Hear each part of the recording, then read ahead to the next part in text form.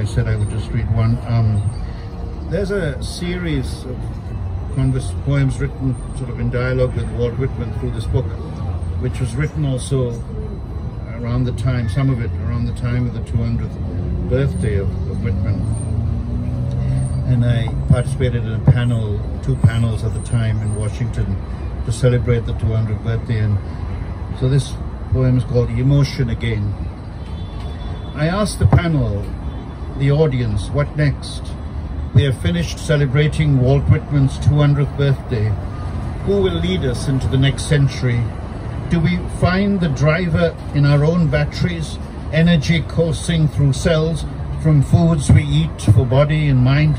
Like this delicious feast finished now, 10 days at summer's beginning, to honor the founder of our Republic of Letters, not the first, but the most expansive American, who stretched his imagination to encompass the continent and travel beyond to India, to the moon, sun and stars, into the interior constellations in a leaf of grass.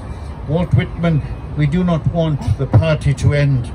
We wish to keep stroking your grey beard, reading the day's news out loud as you lay dying in Camden, bedridden, reported on almost daily by the Times.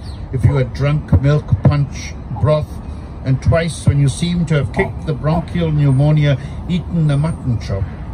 You dropped out of the news too when the paper thought you had improved enough to live without their noting every food and visitor, Brother George, sister-in-law, biographer, favourite niece, Jessie, and your final physician, Dr. McAllister. Your last words, a request to attend Fritzinger. Worry, shift.